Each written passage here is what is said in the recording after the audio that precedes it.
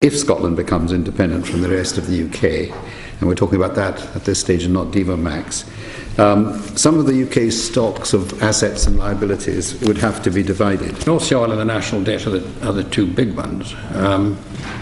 The Scottish Government take the view that the North Sea Oil would be according to what geographical area it was in, and on that basis Scotland would have about 90% of the North Sea oil.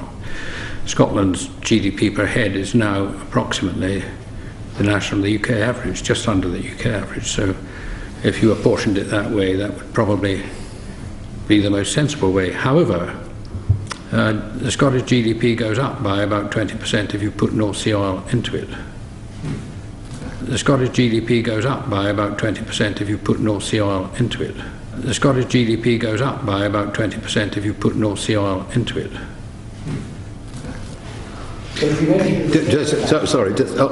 On the question, just briefly on the question of the Shetlands, which you mentioned, do you have any view about how that should be included?